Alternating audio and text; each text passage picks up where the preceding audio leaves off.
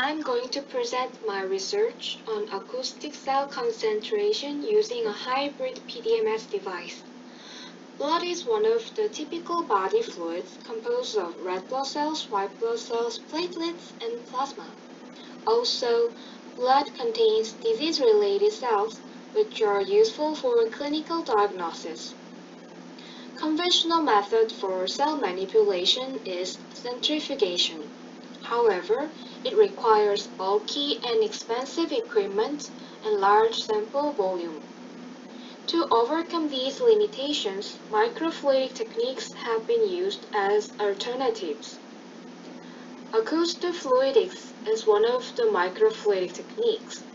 It has advantages of non-invasiveness, simple use, low power consumption, and easy integration with other microfluidic techniques.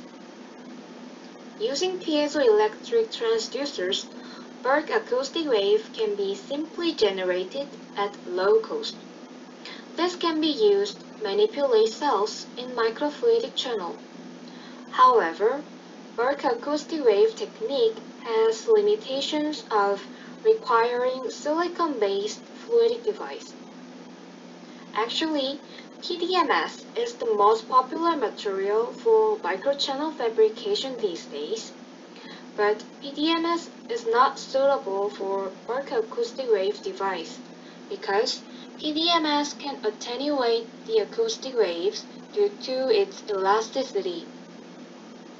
Therefore, in this study, to address the current limitations, a hybrid PDMS channel containing an embedded glass plate at the top of the microchannel was introduced, as shown in Figure 1.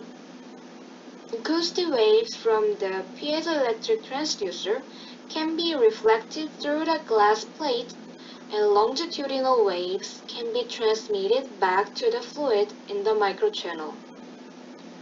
To validate the use of the hybrid PDMS device for acoustic cell manipulation, acoustic trapping of red blood cells in the region with and without embedded glass was evaluated.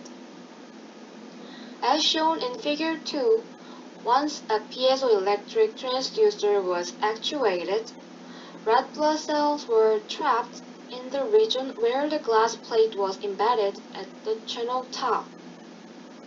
After validation, fluorescent particles and cells with different sizes were used for bulk acoustic wave-based concentration, as shown in Figure 3 here.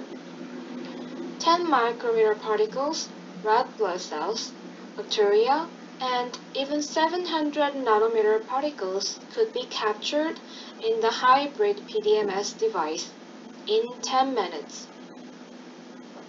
Due to the relatively small size of bacteria and 700 nanometer particles, 10 micrometer particles were captured first as seed particles, and those small size bacteria and 7 nanometer particles could be captured by secondary acoustic waves generated by those seed particles.